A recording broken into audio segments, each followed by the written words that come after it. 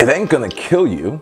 You've probably heard from fitness gurus or your local neighborhood personal trainer that you shouldn't snack while you're trying to lose weight. But here at Resilience Training, we don't believe that's true. Of course you can snack while you lose weight, and that brings us to body fat loss tip number 6. Snack smart.